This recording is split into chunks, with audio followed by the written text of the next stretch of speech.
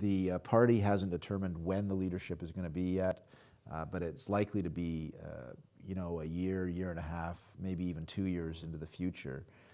So I think it's premature to focus 100% on that right now, but I'm at the exploratory stage, I guess is the way to characterize it. So there are some people that want me to run, and they're examining the situation, and I'm examining the situation, and fortunately we've got a bunch of other people in our party that are examining the situation too, which is great because you want a leadership race that has you know, several people running for sure. And so I haven't made any firm decisions, but we're definitely in the exploratory stage right now.